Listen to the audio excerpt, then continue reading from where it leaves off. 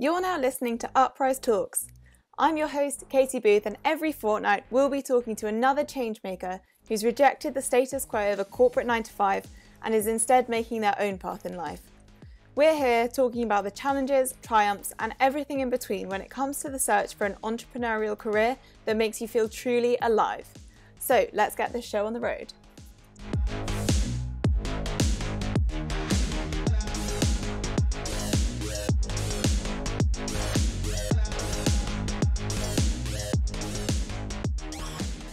Cool. So without further ado, our next guest had his entrepreneurial epiphany while enjoying the sunshine at Lord's Cricket Ground a few years ago. All of a sudden, he gets an all too familiar sinking feeling. A terrible fear takes hold as he realised that while waiting for a crucial call about a final stage job interview, his phone was rapidly running out of battery. With no other option, he has to leave the cricket to run to a shop and splash out on a power pack, and thus the idea for ChargedUp was born.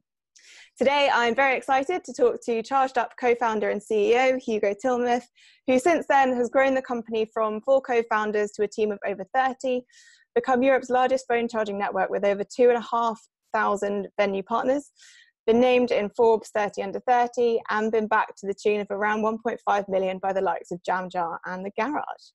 Hello, Hugo. Hello, it's very good to be chatting to you. That's a very nice intro. Thank you so much. You're welcome. So my first question is, did you get the job? I didn't, but thank God I didn't, honestly.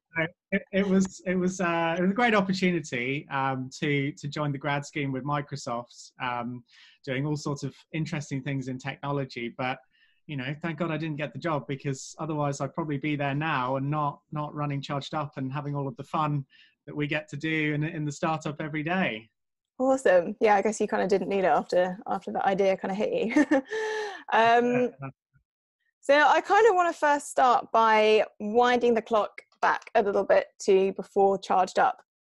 So I can kind of see from my LinkedIn stalking that when you were kind of finishing up at school and university, you did a whole kind of ton of internships, from finance at Deutsche Bank to design, technology at Google, engineering, venture capital.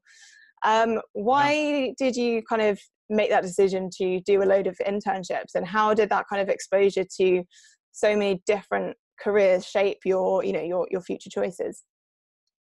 Yeah, sure. So I guess going through, really from when I was like age 15, I just started doing internships, as many as I could kind of figure my way into, whether it was through like parents, friends, or, reaching out to people through the school network or whatever, in order to get exposure to different types of industries. I really didn't know what I wanted to do after school. So, I first started off by looking at architecture. I went into an architecture firm for a summer. I went into an engineering firm to see if I enjoyed that. Unfortunately, neither of those were that interesting to me. I then went in and did some work at Google. That was absolutely inspiring. I thought, the office environment, the work environment, everything that the guys were working on at Google was just so interesting. And that kind of, I think that was the first thing that made me think maybe the kind of tech world is where I'm going to want to end up. I then worked at a large VC fund. It was more kind of like a private equity fund. And they were, that was quite interesting. I started to get an understanding of how investment worked, and I made some good contacts there as well, which then led on to a much smaller, much more early stage investment fund the next year. And that was literally, I think there was 4 people in the company. So I was exposed to everything from, sourcing deals to speaking to the clients, speaking to the investors on the other side. Obviously I wasn't really doing anything that meaningful as an intern, but I learned a great deal through that. And it really made me have an interest in the investment side of startups and funding kind of high growth businesses. I then went and worked at a company called PaveGen. It's an absolutely fantastic startup. There's a guy from the school that we both went to who also went there, and that's how I managed to get in, again, using that network. And a chap called Johnny Keeling, really good guy. He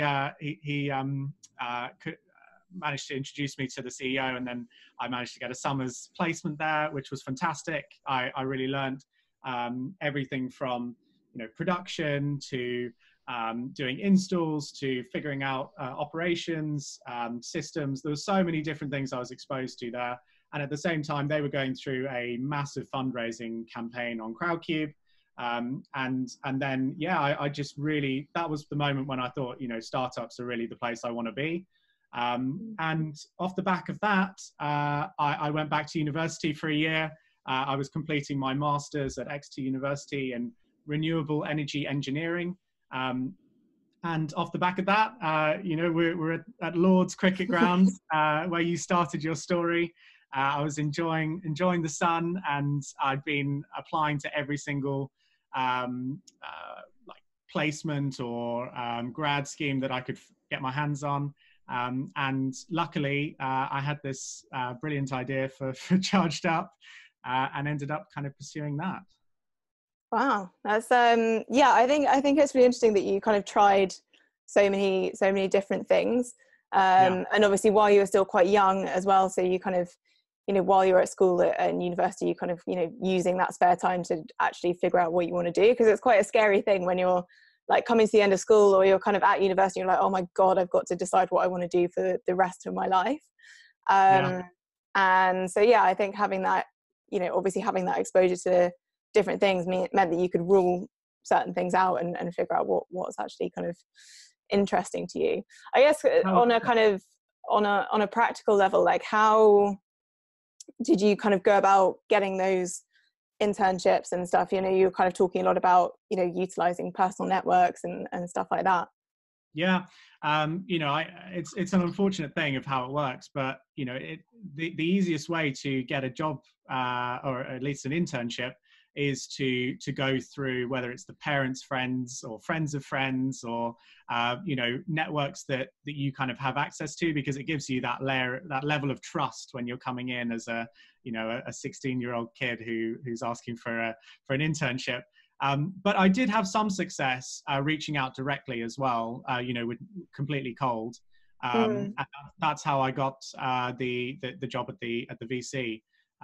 So like, obviously it is better to try and go through a warm introduction, but obviously not everyone has access to the networks that we're very lucky to have. Yeah, it's definitely possible to do it cold as well, but I found it much better to go through a warm introduction. Yeah, just got to be it's kind of like getting over that kind of fear of people saying no and just putting yourself out there. You just kind of got to go for it, really. Yeah, like to be honest, to get just like a week in somewhere, I'm always surprised at the kind of tiny number of people that actually apply to do that at ChargedUp. We've taken on interns for like a period of a year, or even just like a period of 2 weeks, over the last 3 years, and we're always happy to have them. But I think people are just scared to apply, or think that they won't get it, or whatever. But the people who do apply, they're generally met with a good reception, and we're always happy to kind of expose people to the industry and kind of help them get that leg up, because that's how I was able to advance through what I wanted to do in life, and then eventually to give me the experience that it allowed me to start the business that I'm doing now. Was because of the kindness of people who were like, yeah, we'll give this, stupid little child an opportunity to come in and learn from us for a few weeks. And, I want to repay that to the next cohort that come through. Yeah. And I guess you always need the extra pair of hands in a startup, right? Definitely. Yeah. When we've got so many things going on, it's always useful to have a few extra pairs of hands. Cool. So the other thing I kind of wanted to touch on was, as well as kind of obviously going through this experience of doing loads of internships and stuff like that, you also started an events and DJing company while you're at uni, if I'm right. So I mean, what did you kind of learn from that experience? Yeah, it was really good. At university, I started with a a couple of friends a business called Immersion Events. It was all about creating an immersive experience when you go out. So it's not just a typical club night. You know, we do something a little bit more than that. We had a great deal of fun doing it, but it ultimately ended up being quite a successful little business, you know, in the scale of a university at least. You know, we had a weekly night at a local venue. We were doing these one-off events, probably once every 3 months or so. That would be a real blowout. And then also we ended up running events for lots of the societies. And then off the back of that, we ended up setting up a kind of rental business as well. So like renting out equipment to people. And again, it was all just, you know, it was figuring stuff out, seeing what the demand was, and then creating, I guess, products off the back of that. But it ended up, you know, really paying quite nicely as a university student with no money. It allowed me to have a little bit more money in the back pocket. But I think ultimately it taught me a great deal as well. You know, I was, at one point we had a team of probably about 15 promo staff. So, you know, learning how to, you know, put out a job post and then, you know, do interviews with people and then sorting through and then managing a team. And then, you know, hiring photographers and DJs, and then, you know, DJs not turning up on the night and then having to figure out how to get someone in, or, you know, equipment breaking when you've got a show in like an hour and then you have to figure out how to get another piece of equipment in. It was all like it was great fun, but, you know, what it did actually teach, you know, me an awful lot about how to run a kind of micro business, and you know, you learn how to run the books on a business, and how to you know, we never obviously didn't take any investment into that business, so how to figure out how to make the cash flow work, so you know, paying after the event for as many things as possible. You know, it's all of this good stuff, and I've recommended to many people that I know who are kind of at university at the moment, you know, that you know, an events business, they're always going to come and go. You know, as the people move through the ranks at university, you know, the business is no longer obviously at my university anymore. As soon as I left, it disappeared. But you know, starting that, there's always going to be demand for it. You know, uni students like to go out and party, so it's a great business to kind of get your teeth into and learn as you go along. And kind of what's the worst that can happen is the parties don't work out, and then, you know, it's not that big a deal, really. Yeah, that's really interesting. So I guess a couple of questions is, so one, how, I mean, okay, most people think of university students as, you know, you go, you probably attend the bare minimum of lectures, you do the bare minimum work you get your 40% so you can get into the next year, you go out, you have a great time. So actually it takes kind of probably quite a special kind of university student to be like, oh, actually I'm going to set up a business and do it. Like, that's very kind of, well, that's, to be honest, not what I would call your average student. So like, where do you think this kind of entrepreneurial I don't know, kind of instinct comes from, do you think? I think it's nothing that special. I just I basically can't learn from lectures at all. That's why I really struggled at you know, at school to kind of concentrate in class, and at university, especially when there's like zero interactivity. You know, you're just being talked at with a slide deck for 2 hours. Like, I would end up just setting up, you know, websites, businesses on my laptop in those lectures rather than listening to the lecturer. So I think it was partly out of boredom, that, you know, I had to attend those lectures, and yet I couldn't take in the information. I'd end up having to, you know, read through the slides or watch the recording later. So yeah, I ended up just working away in those lecture halls, and, you know, setting up multiple different ventures, you know, while sat in the lecture hall. It was pretty funny. It's yeah, it's kind of like a good way to be rebellious, I suppose. I don't know. I did, just for credit, I did actually manage to get through university with a 2-1, so I was okay in the end. But well, clearly. I think that the second thing that you said that was quite interesting was kind of like, you know, that having that attitude of like, oh, well, what's the worst that can happen? Like, oh, well, okay, an event doesn't go to plan, but big deal. I think a lot of people, you know, have a really big fear of failure. And actually we're doing a workshop tomorrow, in fact, about kind of changing someone's mindset around failure? Like, do you think is that something that you found kind of helps you quite a lot? 100%. Yeah. Like it was the way I kind of justified, not going into a normal job and just cracking on with Charged Up when, like for context, we did a year with no salaries at all for Charged Up. But, I'd saved some money from the events business, from some other bits and pieces I've been working on at university. But, I was living with the parents. It was, commuting into London for literally, I was spending 5 hours on the train every day to get into town, trying to dodge ticket fares so that I didn't have to pay the full rate every day, all of this madness. It was all quite strange in the early days, but I think what's like you always have to think, what is the worst that can happen? And obviously as you move through life and you get more dependencies on you, whether you have a mortgage or you have children or what have you, it does become more difficult to kind of just go for it. But the way I always thought about it, especially when I was just coming straight out of university, is what's the absolute worst that can happen? I'm gonna have to go move back in with mum and dad. They'd be probably happy to have me back. And I'm kind of starting with not very much. So what's the worst that can really happen out of this? And I think it's that like optimistic mindset that really is the way to kind of go about life. And if you want to do something a little bit more risky, you have to be very optimistic. Otherwise, it's going to be quite difficult to convince yourself to do it. Because you can always do it next weekend, or you can always do it next month or next year.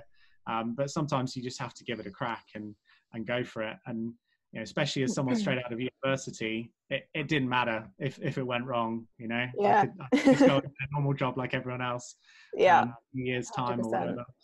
Yeah. So that's like something we talk about quite a lot at Uprise Academy is taking action. So like the thing that really differentiates people that obviously do things and people that kind of just talk about them and have ideas is that, it's great to have ideas, but actually it doesn't matter if you don't go and take action on it. Yeah. You wouldn't believe the number of people that have said to me that they had the idea for Charged Up, throughout the year. And it's like, great, but you didn't do it. Yeah, exactly. So talk me through that process. So like you're sat at Lord's Cricket Ground, you have this idea, you have the epiphany moment. What are the next, like, I don't know, 3-5 steps that you're like, right, I've got an idea. What are the next steps? Yeah, sure. So after the podcast story of how Charged Up came about is quite like a condensed version of the truth. But the situation did happen. I was at Lord's Cricket Ground, phone ran out of charge, ended up having to buy this power bank. I thought, this is madness. It was probably 6 months or so later that I was basically working on a project at university. It was one of our thesis projects, actually. It was a group project, and we were making basically a product out of solar panels. So we had to make solar panels from scratch and then wire it into something that would do something. And we came up with this idea for a solar charging station for mobile phones. And it was out of the back of this idea of, we literally built this unit. University loved it. They wanted to buy these units to put all around campus. And I was just thinking one day, like, the problem with this is that your phone is locked away in a locker. It's really not an ideal solution for charging your phone on the go. You can't actually use your phone while it's charging. It's not safe if you want to walk off, all of these things. And that was kind of the only thing that existed in the market at the time. And it was off the back of that I had this idea of, what if you could take that power with you? And that's where the whole thing kind of stemmed from. So although the Lord story is true, there was a bit of a process between that and actually kind of kicking off the business. But it's nice, it's nice and snappy for PR and whatever. So I guess the first stage is after having that idea, where literally just get on Google, looking up what exists. Has this already been done? Because unfortunately, most good ideas have already been done by someone else in some form. So, if you are truly bringing something brand new to the market, it is quite rare. So getting on Google, figuring out how to build it. Obviously I just spent 4 years studying engineering, so I could actually start building stuff myself. We applied for some money from the university. I think we got $4,000 from the university. Exeter has a brilliant program for supporting people who are wanting to start their own businesses. There's no equity involved. It's literally just a grant of, come to us with your business plan, we'll give you some money and you can kind of go off and try it, which I think is absolutely fantastic. And I think that's open to people who've, graduated years ago as well. So any of the Exeter network listening can tap into that. And then off the back of that, we actually went and we basically tried to come up with what's the most MVP, minimum viable product format of our charging system that you could possibly come up with. And, because it's such a simple business, it's actually quite easy to boil down. So what we did was bought about probably 200-300 batteries, from China, got them branded up as ChargedUp, got them all with unique IDs on them, and then took it to a festival. Nice. So we had a little card machine, an iZettle card machine that probably cost us 30 quid or something. And then a little system that we built using Google Forms, and it was all super basic stuff, nothing that anyone else couldn't do. There's no technical skill that went into it. And then literally we were there in the pouring rain at this festival, giving out these batteries, getting people to tap their card on it or give us a £10 deposit. And then if they brought the battery back, we'd refund them for the amount of kind of time that they borrowed the battery for. And it was a very, very kind of simple version of what the business was. It proved that people were wanting to charge their phones when they're out and about. It proved that people were willing to pay for it. It allowed us, we did it over, I think, 3 or 4 days. So we were able to test different price points over those different days. And ultimately, off the back of that, I think we made about, £2,000 or £3,000 from doing that. And obviously, it's a great amount of money, but there was a lot of time and effort that went into it. We were sat in a field getting soaked, and it wasn't the most pleasant way to spend your time. And my mindset is always, how can we automate, all of these things? So that's where we obviously came. That's where the business started. But the vision was always to build something that could be left in the field, whether it's at a festival or in a venue, which is obviously where we kind of ended up landing on as being our best use case. But it didn't require a person to be there renting out every single one, taking them back. Because firstly, that's costly. Secondly, it's not a very fun job for someone to be doing, and it's not very scalable. So yeah, we basically started building a vending machine. So we were literally doing it in CAD. We won actually after doing that festival. We managed to win a competition with Shell Livewire, which supports kind of green entrepreneurs doing something good for the planet, and also I think it may also be a criteria that you're under 30 or something as well. But we applied for that and managed to win it. We got £5,000 off the back of that, and then started. We bought 3D printers and the software to be able to actually produce the units. And we started literally manufacturing them. We had 2 3D printers running 24 hours a day, producing these units, the prototypes, testing it all. And we were just building everything ourselves. It was very, very hardcore in terms of the engineering that we were having to come up with, writing all of the code, all of this. But it wasn't something that I learned before. It was, kind of just figuring it out as we went along. And then off the back of that, we, managed to win another award from O2 for £10,000, which allowed us to actually start kind of ramping things up a bit more seriously. We then ended up hiring some developers who could actually start building the apps, because I can't code.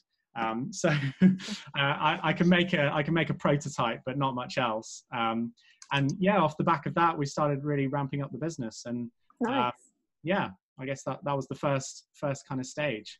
Yeah, that's I think also, so going back to the you mentioned investment from Shell and having that for being sort of a clean energy sort of purpose driven company. Obviously you've been in the kind of clean tech space for a little while. So PaveGen's obviously a clean tech company. You studied, that was what kind of your master's was in.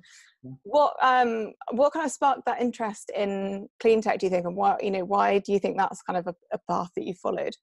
Yeah, sure. I think, to be honest, it's just necessary to make things as green as possible. Like we have finite resources on the planet. It was true 10 years ago. It's going to be true in 10 years' time as well. We need to be pushing towards a more sustainable future. Otherwise, the science is there. Like it's so obvious. Anyone who doesn't get it now, I don't know what's going on inside their head. It's so obvious that we need to be doing something to sort out the problems with global warming and the use of fossil fuels and even the use of cars. Like the difference that we've seen. I don't know if you're in London at the moment, but in central London, the air is just so much cleaner now that the car use has just gone down so much because of coronavirus. Like there's all of these factors need to be addressed. So I think it was always going to be the path that I would take, was something that was based on, doing a small part to help with that much bigger problem. And, everyone using phone charging that's powered by green energy is not going to change the world, but at least it's doing something towards it rather than doing something against it. So that's why we, at very early stages, partnered with a green energy provider so that we could offset all of the energy that's used in our network, and ensure that, at least if people charge their phone with us, it was adding to the green energy grid, increasing the investment in wind turbines, solar panels up and down the UK, and allowing us to do a little tiny bit of good to kind of solve the climate crisis that we're in right now. Yeah, that's I like how you say it's kind of like you're just doing your very small part, because I think a lot of entrepreneurs, maybe when they're thinking about what ideas they want to pursue, could maybe be like, oh well, I know that I want to help solve climate change or social inequality, or whatever those big kind of issues that we have in today's world. But they're massive issues, right? Like they're huge. Like how do you go out and solve climate change? Like that's too big. But I think what's kind of interesting is how you've got what your skills and understanding are, which is that kind of like engineering piece. That's what you studied at university. You've got kind of what the world needs, which is some kind of clean energy, green solutions, and you're kind of marrying that up with then what you're interested in, and somehow all three of those kind of pieces of the puzzle come together to do your sort of one small part to help that. That's exactly it. Like I think it's not that difficult, even if you have a completely unrelated business. It's not that difficult to make that business a good company, whether it's you go full on and be a B Corp, or you just offset the energy that you use. There's so many different companies now that have set up to allow you to do that. I think it costs so little to do, and it's so little effort if you set it up at the beginning, that when you scale, will actually start making a difference to things. And customers really like it as well. You don't want to forget the fact that companies like Bulb and Ecotricity and Octopus have all been built off the fact that people want to select a company that is doing good. People choose Teslas not just because they're a better car, but because they're an electric car that's good for the planet. There's reason. You have to build a good product as well, don't get me wrong, but I do think people do choose a solution that is green over a competitor, even if it's slightly more expensive, because they like to be doing their little piece as well, by making that product choice. Yeah, definitely. I think it's just good. I think the world's changing so that companies these days just have, it's almost like it has to be a given that you're doing something for good as well. Which is great. So on that note as well, let's talk about cleaned up, because obviously we're in the middle of a global pandemic, which is bizarre, but here we are. And you've obviously this has hit ChargedUp as a business, because all of your venue partners, restaurants, bars, etc., are all closed. So yeah, to tell me about kind of cleaned up and how that kind of came to be. Yeah, sure. So it was, I think, the week of lockdown. So I think we got locked down on the Saturday, and it was on the Monday that the previous week we'd sent everyone home to work remotely because we thought this was incoming. We thought, this is going to happen anyway, so let's get ahead of it. The team were absolutely fantastic. They went from being a fully, Shoreditch-based company, everyone coming in every single day, to literally overnight setting up as a completely remote company. We thought it might only last for a week or so. Obviously it didn't. We're still there now. But yeah, the team adapted super quickly, literally like overnight, basically. So that was great. But that next week we were set to launch our medium stations, we were calling them. Very creative name there. But it was between the large station and the small station, so we called it the medium station. That was set to go out to 150 different locations. We were going into train stations, airports. We were going to shopping centres all up and down the UK. We had this amazing kind of backlog of customers that were going to take the product. And obviously, as lockdown started to happen, we were thinking, we literally can't be shipping these, because by the time they've left our warehouse, they're going to be getting to the venues, and then they're probably going to get turned away. So we paused all of those launches that we were going to do, and started figuring out, how are we going to kind of make this work. So the first week or so of coronavirus, we were basically trying to shore up the company, make sure that we were okay. So obviously we've just gone through quite a large fundraise. We just did 2 million quid at the end of last year. And I missed that out of my intro, sorry. No worries. So we did that, and that obviously gave us the kind of a bit of buffer to be able to, even without revenue, keep the company alive for a while. But we were kind of sorting all of those things out, making sure that we cut costs wherever possible, and kind of prepared for the storm that was going to come and hit us. So yeah, lots of different measures that we took, even ahead of the furloughing scheme that was brought out.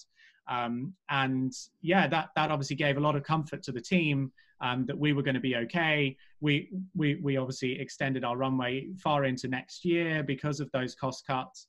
And that gave everyone in the team that kind of sense that, ChargedUp is actually doing something here to make sure that our jobs are secure, and that, we're not going to be out on the street in 2 months' time when the company runs out of money. So that was obviously really, really positive thing to kind of be able to do at the beginning. And then off the back of that, we started thinking, like, how are we going to actually do something useful in all of this? So we created because we were all remote, we can't get in the same room with each other. We created a kind of a virtual whiteboard, or whatever you want to call it, where people could just throw in any random ideas that they had. And we were calling them COVID-proof ideas. So it was like, we had all sorts of great ideas. And some of them, people have actually gone on and done subsequently, the ones that we didn't manage to get to in time. Some of them we're still working on now behind the scenes. Some good ideas going to be popping out of ChargedUp Labs very soon. But yeah, it was basically just like, what crazy ideas, we've got this fantastic team. We know how to build things. We know how to manufacture in the UK, in China. We understand supply chains. We have fantastic developers that can basically build anything that they can think of. We've got an amazing operations team that know how to make really slick processes, how to automate things, how to scale things up super quickly. We've got this absolutely fantastic team, and let's not even forget about the sales team, who can literally sell ice to the Eskimos. Those guys are amazing. We have all of these resources. What can we do with all of those different people to be able to help with the COVID crisis? We started trying lots of different ideas. We split up, I think, into 3 different groups across the company, focused on these different ideas that we were going to, give a shot, give a go to. Ultimately, what we called the Cleaned Up Project, which was kind of a joke name, to be honest, at the beginning. That was basically just converting those 150 units that I was, talking about that we weren't able to ship, converting those into hand sanitizer stations. So we were buying prototype parts off of Amazon, literally just like figuring it out, how you could convert those units to a hand sanitizer station. If you look back on our LinkedIn, we've got a pretty fun little weekly vlog, and you can see kind of literally like the behind the scenes of how this all came together. And it literally came together in the space of like less than a week, from the initial idea of let's make these stations into hand sanitizer units to an actual prototype that people could see photos of, see videos of, etc. And off the back of that, we started pitching that out to clients. We sold those first 150 within literally like 3 days, and we were just like, this is actually quite an interesting idea here. What if we can really ramp this up? And this demand is only going to go up. So let's actually see where we can get to with this. And it's been a bit of a whirlwind ever since. Yeah, I bet. Do you?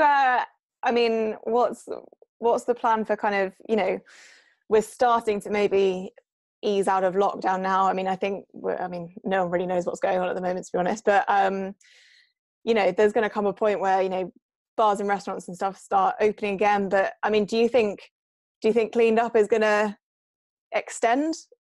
As life begins to go back to whatever the kind of new normal is going to be. Do you think people are going to be more kind of hygiene conscious, and that this could become a new arm of the business, so to speak?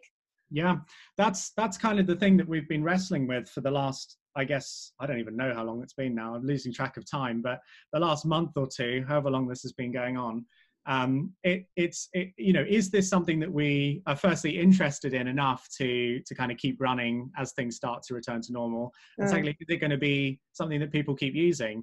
And the answer to both of those, we've come to the conclusion that it's yes. And it's actually a really fantastic opportunity, because not only is there a real need for this, but also we think this is going to continue for not just, a few months, but a few years actually. And potentially this will be the requirement now going forward forever. And, the fact that, our generation, even the generations above us, had never seen this type of disruption to their lifestyle in their, in your entire life. Like nothing has disrupted the way that we go about our daily lives like this before, or even for such a prolonged period as well. So I think this is going to stick in people's minds as a real, real change in how we operate in the, in the world, because, hygiene and cleanliness are so important to stopping these kind of viruses from spreading. And, we may well, I really hope that, the guys in Oxford come up with the vaccine in the next few months, and then that's scaled up massively and everyone gets the vaccine within, it would be great if it was this year, but who really knows when it's actually going to be. But even once that's happened, there's probably going to be a COVID-20 or a 21 or whatever. God. This is like, I don't like to think about it too much, but it is probably, if this can happen, it can happen again, Yeah. So I think we do need to, as a society, be a bit more sensible about how we prevent these things from spreading. And, like I said, this has affected us all so much. I don't think people are going to just accept that, everyone just goes into the tube and it just becomes this absolute, a terrible zone of spreading diseases and viruses and what have you. People are going to require that there's a bit more control, and that we prevent these things from happening again, or at least try and stop the spread. So yeah, I think this is going to be with us for a long while. In terms of the team, we've got about half of the team working on ChargedUp and half the team working on Cleaned Up, with obviously the majority of the sales team on Cleaned Up. And the tech guys, the operations team are very much readying for relaunch. So there's like definitely, I guess, a divide within the team as to what people are focusing on and where their time is being spent. But, we're very excited for the pubs to come back and all of our venues. God, tell me about it. Oh my God. Yeah. That'll be a great day. And you know, we've also got, you know, stations out in Germany, out in the Netherlands, and they're seeing a return to normality much sooner than us. You know, especially in the Netherlands, they're really kind of pushing ahead. Germany as well, actually, they're reopening. You know, some nightclubs. But Berghain is actually back open already, which seems crazy to me. I don't know how they think that that's sensible, but you know, it's good to see that things are starting to kind of come back to normal. So we've got a full kind of strategy for how to make sure that our batteries are clean and not spreading COVID, and how we get ready for relaunch. So that's a lot of what the team has been working on the past month or so. Yeah, it's been busy on both fronts. I can imagine. And how do you, obviously this has been a major kind of, you know, entrepreneurship is full of kind of, you know, very high highs, but also very low lows as well, and very difficult times. And obviously this has been a very difficult time for a lot of people. So how do you as a founder kind of almost mentally cope with those really, really difficult, you know, and low times? Yeah, no, it's like, it was very tough going through that process of, you know, the cost cutting in the business. Although we didn't have to let anyone go, you know, we had to reduce some salaries across, you know, the whole company. And, you know, those kind of decisions are really tough to make. And like, it's very stressful, but I'm very lucky in that I've got an amazing group of people that I work with in the team. You know, they're incredibly supportive. They believe in, you know, the mission that we're driving towards. And, you know, I also have a great group of investors and advisors who I can call up and be very candid with and explain what we're going through.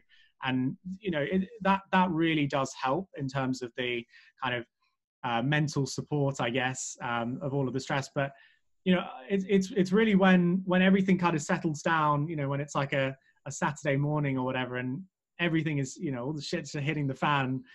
That's when it's like, oh my God, what are we going to do to sort all of this out? But like, I think that's what, you know, it drives you to go faster and you know, work harder to solve the problems. And, you know, I'm just really glad that we've got this project with Cleaned Up that allows everyone to put their mental energy into something that's positive, that's doing something good for stopping the spread of COVID, you know, making sure that we can support all of our venue partners as they start to reopen. But it's also, you know, there's a huge opportunity. So the guys are very, very busy. We're dispatching thousands of units every week. So it is, you know, it's something that is actually like beneficial to the company as well, rather than it just being like a nice project to do that keeps people busy. It works as well for, you know, keeping us afloat as a business. Yeah, you've got to kind of, I guess the only thing you can do is really take action. And, you know, especially as a startup where sometimes, you know, these things, you know, it's almost life or death situations for a business. You know, you have to adapt and you have to change, and, you know, having that openness to change is I think quite important.